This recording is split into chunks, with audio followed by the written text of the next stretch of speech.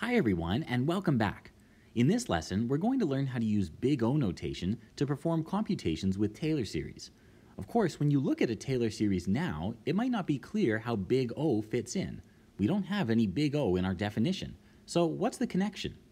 Well, it turns out the key here is Taylor's inequality. As a reminder, Taylor's inequality says that if f of x is written as the sum of its nth order Taylor polynomial centered at x naught, and a remainder term Rn of x, then that remainder term in absolute value at some point x is bounded by a constant k divided by n plus 1 factorial times the absolute value of x minus x naught to the n plus 1. Okay, now let's take a step back and have another look at this inequality. Does this remind you of anything, maybe from the last lesson? Hopefully it does. This should look a lot like the definition of big O. What this inequality is saying is that this remainder term, Rn of x, is bounded by a constant times the absolute value of x minus x naught to the n plus 1. It's saying that as x approaches x naught, Rn of x is big O of x minus x naught to the n plus 1. Let's take a moment to appreciate what we've just observed here. This remainder term, Rn of x, represents an infinite sum of powers of x. It's the tail of our Taylor series, right? It's a pretty gross expression. In many applications, however, we aren't so concerned with the precise values of the terms in R of x. We're more interested in understanding the order of those terms. Does R of x grow at a rate that's comparable to a quadratic, a cubic, or a polynomial of degree 100? That's the information that's important to us, and that's what we encode with this big O notation. So we can simply refer to our Taylor series as f of x equals Pn x naught of x plus big O of x minus x naught to the n plus 1. Much more compact and often a lot easier to work with. Let's see some examples on the next slide. For our first example, consider the Maclaurin series of the function f of x equals e to the x. Maybe in this example, we're only concerned with the precise values of the first three terms, the quadratic approximation of our function. The terms afterward aren't so important, but we do still care about the order of those terms. In this case, we can write our Maclaurin series much more compactly as 1 plus x squared over 2 factorial, and then the remaining terms, as we saw in the last slide, will be of order x to the n plus 1. So we add big O of x cubed, and this is valid as x approaches 0. We could do the same sort of thing with the Maclaurin series for cos x. Let's suppose once again that we're primarily interested in the quadratic approximation, and for the remainder, it's really just the order that's important to us.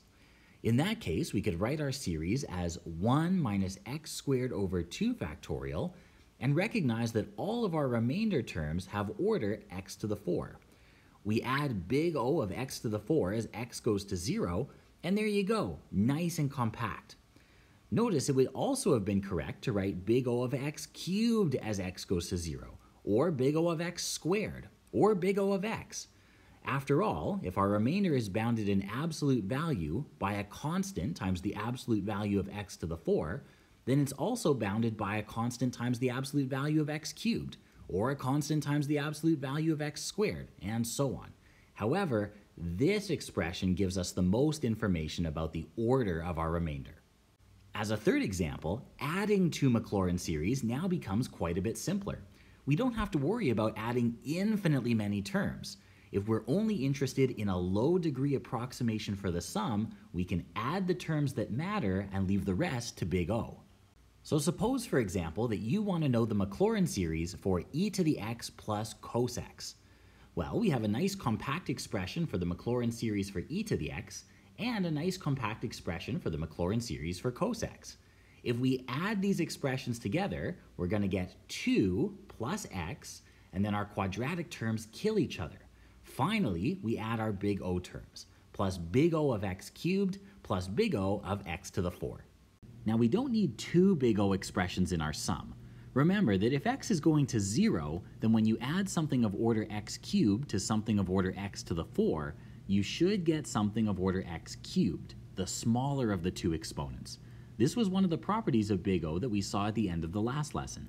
With this in mind, we can write our expression a little bit more simply as 2 plus x plus big O of x cubed as x goes to 0. Multiplying two Taylor series now also becomes feasible. Suppose, for example, that you wanted to know the Maclaurin series for the product of these two functions, the square root of 1 plus x and sine x. Well, the first function's Maclaurin series could be found using our binomial series. You'd find that the first couple terms are 1 plus x over 2, and the remaining terms are of order x squared. The Maclaurin series for sine x, on the other hand, we've seen many times already. It's made up of odd powers of x. So the first term is x, and the remaining terms are all of order x cubed as x goes to 0. To multiply these two series, distribute the terms as you normally would. By first multiplying this 1 into the second bracket, we get x plus big O of x cubed. Then we multiply this x over 2 term into the second bracket, giving us x squared over 2 plus x over 2 big O of x cubed. And finally, we multiply the big O term into the second bracket. We get x big O of x squared plus big O of x squared big O of x cubed. At this point, we can start to simplify our expression. We have two terms that don't have any big O, so I'm going to write those terms first. I have x plus x squared over 2. Next, I add my big O terms. I have big O of x cubed plus x over 2 times big O of x cubed.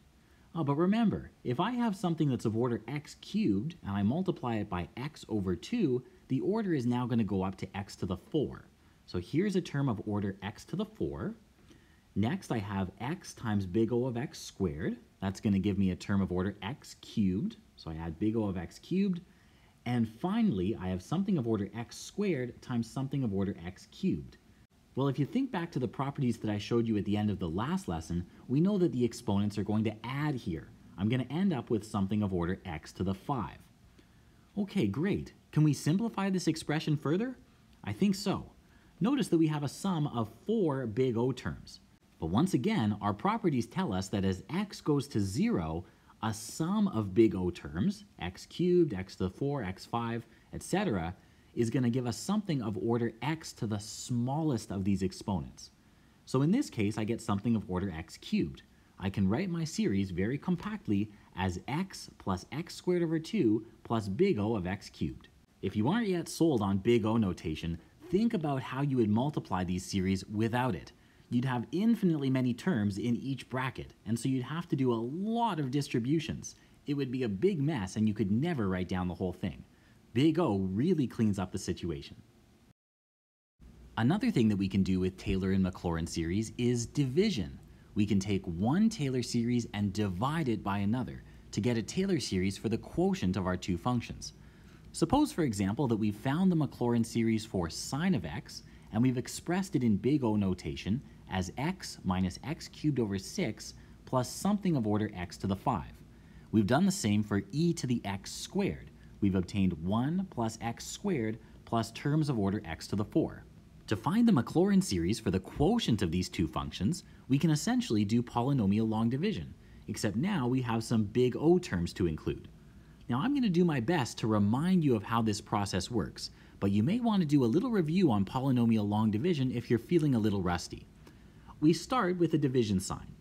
Outside that division sign, we include the expression that's doing the dividing, the divisor. In this case, it's 1 plus x squared plus big O of x to the 4. Inside the division sign, we include the expression that's being divided. In this case, x minus x cubed over 6 plus big O of x to the 5. Now, if you think back to polynomial long division in high school, you may remember working with the largest powers of x in each expression. Well, here we don't really have a largest power of x. This represents infinitely many terms, and the exponents are just getting bigger and bigger and bigger. So instead, we're going to work with the smallest powers of x. The first question we have to ask ourselves is, what do I have to multiply this term, 1, by, to match the smallest term inside the division sign? In this case, the answer is x. So I'll put x up top, and we multiply that by the divisor outside. I write my answer down here below. I get x plus x cubed, and then when I multiply something of order x to the 4 by x, I'm going to get something of order x to the 5. So plus big O of x to the 5.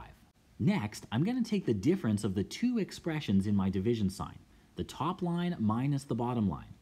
My x terms are going to go away. My x cubed terms are going to give me minus 7 over 6 x cubed. And lastly, I take big O of x to the 5 minus big O of x to the 5. Now that's not 0 because these expressions could represent lots of different functions. All we know is that when we combine two expressions of order x to the 5, the result is also going to be something of order x to the 5.